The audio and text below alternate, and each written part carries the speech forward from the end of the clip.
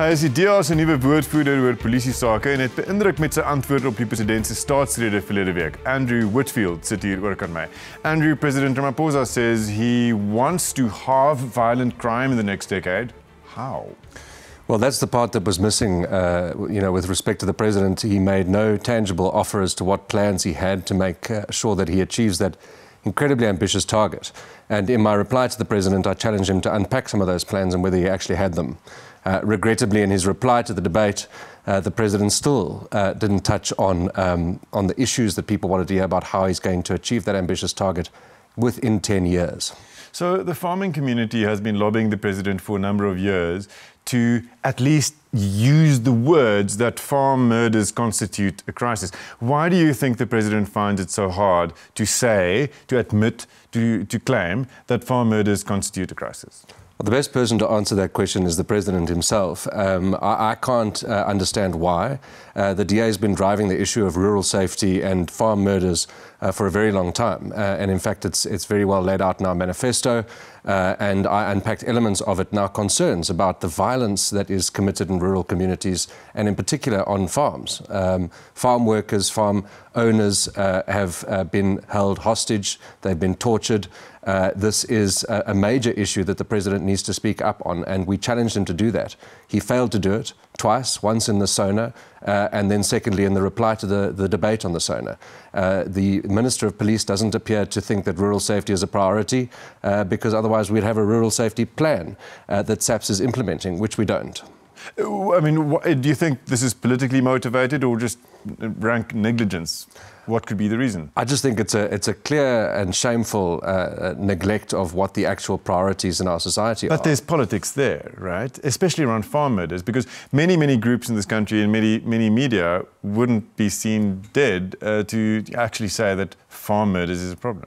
Well, farm murders is a problem. I mean, 130-odd farm attacks in particular, and I think we must also contextualize that there are attacks without murders, and that people living in rural communities are extremely vulnerable. They live in the most isolated parts of our country, and it is just an obvious thing that somebody should acknowledge, in particular the president of a country.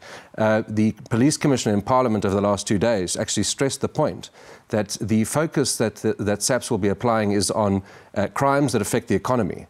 Now, if attacks on farmers and rural communities, in traditional communities, subsistence farmers, doesn't impact on the rural economy, I don't know what does. Because some of the plans that the DA suggests are quite ambitious, retraining the police, making sure that the police force grows significantly in size. What can be done immediately which is actually realistic? Well, I don't think it's unrealistic to ask that police officers are trained to serve with professionalism and with pride. And that is one of the key elements of that component of our offer. But, I mean, an immediate step that can be taken in Parliament, actually, is, and I made this point in my speech, is that we can appoint a head of IPID with unimpeachable integrity, I think the words that I used, a credible individual that can lead the anti-corruption fight within the police. Because if we can't fix corruption in the police, we won't be able to catch corrupt criminals and politicians who are involved in these crimes. Okay, let's talk about Parliament. So you are a member of the Portfolio Committee on Police, where you nominated yourself to be chairperson in this week in order to oppose Tina Joemat-Pettersson, who was now duly elected chairperson.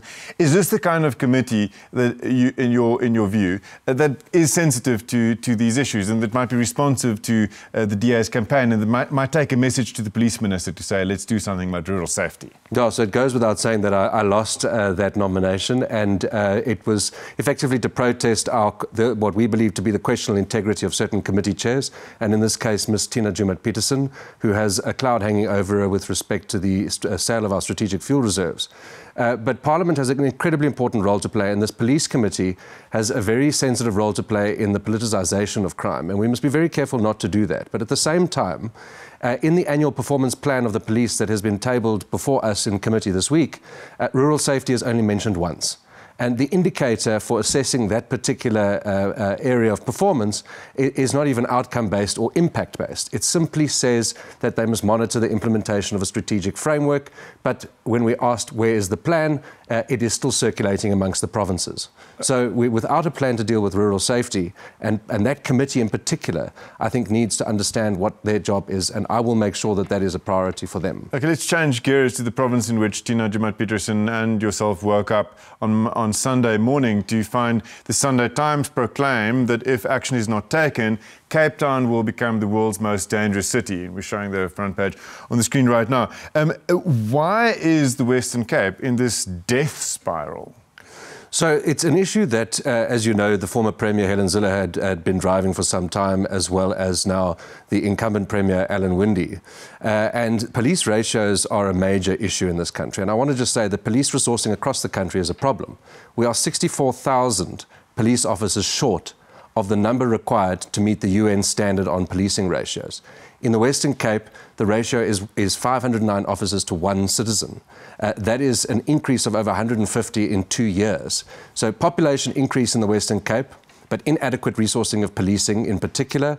And we believe that along with the failure to implement a proper gang and anti-gang strategy in dealing with gang violence on the Cape Flats and in certain communities, is a major component of this escalating crime wave in the Western Cape. Why are you looking only to national government to solve this? Is there nothing that the provincial government can do? Sure. So the provincial government has rolled out a number of interventions, and in fact, I think now they have the biggest provincial budget related to community safety. But the mandate of provincial governments is limited in terms of how much they can become involved in policing. This is constitutional mandate. Constitutionally. So constitutionally, sections 205, 206 and one other section deal specifically with limitations when it comes to provinces. And I think what we are dealing with in the Western Cape is we have exhausted all avenues to do oversight over the South African Police Service. We are collaborating with the City of Cape Town and various other agencies such as the Metro Police to combat crime. But we are stretched beyond our mandate, and it is now time for SAPS to step up and to make sure that we have adequate resourcing. In some police precincts, it's 1 to 600 citizens, so it's a problem. Thank you very much, Andrew. Dit is 'n halve vanaand. Skakel weer volgende Woensdag 9uur in vir nog 'n regstreekse aflewering van Verslag in Gesprek. Goeienaand.